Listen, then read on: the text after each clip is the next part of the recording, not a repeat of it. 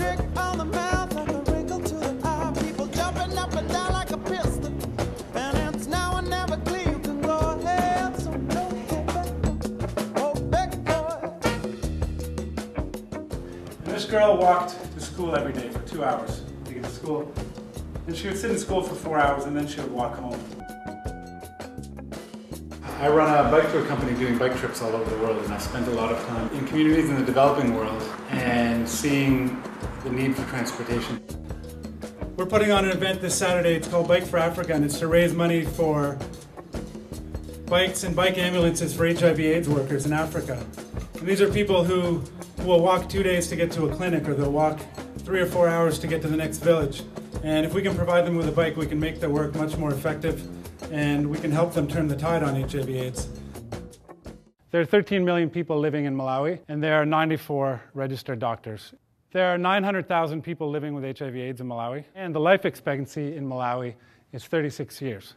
That may sound fairly hopeless to you, but I assure you it's not hopeless. There's a new model that's emerging in different parts of Africa called the community-based care. And it's essentially about bringing healthcare into communities rather than bringing people to healthcare.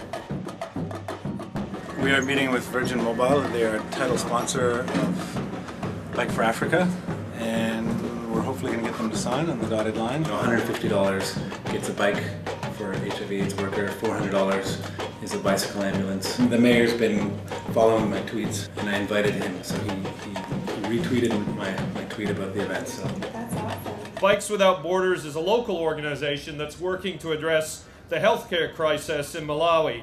On May 30th, Bikes Without Borders will transform the Toronto Islands into a rural district in Malawi for their first annual Walk and Roll fundraiser. Participants will play the role of an African community healthcare worker by delivering medication, providing HIV/AIDS education, and other community care support services, all while raising money to buy bikes and bicycle ambulances for community healthcare workers in Africa.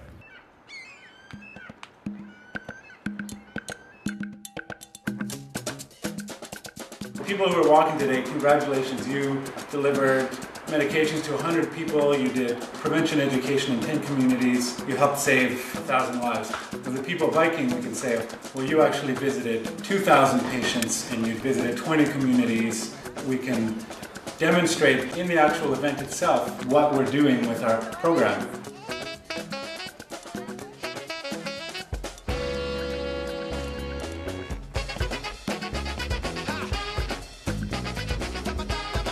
This is Canada's first bicycle-powered sound system.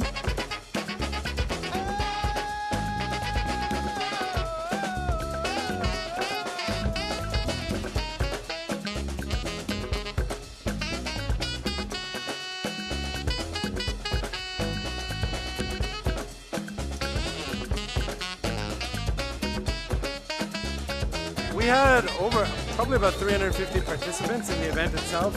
And then we had about 100 volunteers. We had another 100 vendors and people setting up villages. I think Toronto Cyclists Union came here. They brought a whole bunch of people as well. So well over 500 people.